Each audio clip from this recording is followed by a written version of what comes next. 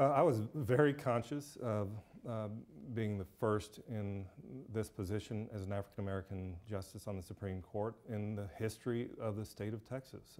That was a big deal. And I felt an obligation not only to do well, perform at the highest levels, but to be elected by Texas generally, in the Republican primary and then in a general election. In part to show that we can do this, that there should not be a barrier to high office for anybody, regardless of race or health status or economic conditions, that this is a state and nation that treasures talent. And if you can show that you belong there, then you ought to be elected.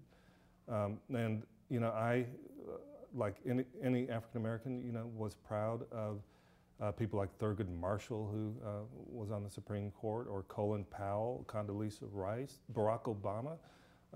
These are men and women who have overcome, a history of a terrible history of racial discrimination going back to slavery. So I think it's important to show that we've come a long way. And personally, it was important to me because of my family history, which I've spoken about quite a lot.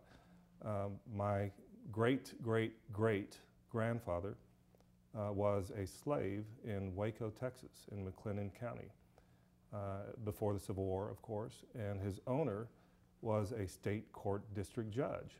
The slave was named Shedrick Willis, and the judge was Judge Nicholas W. Battle, B-A-T-T-L-E. And it's so ironic to me that now his descendant, the slave's descendant, became Chief Justice of the state of Texas.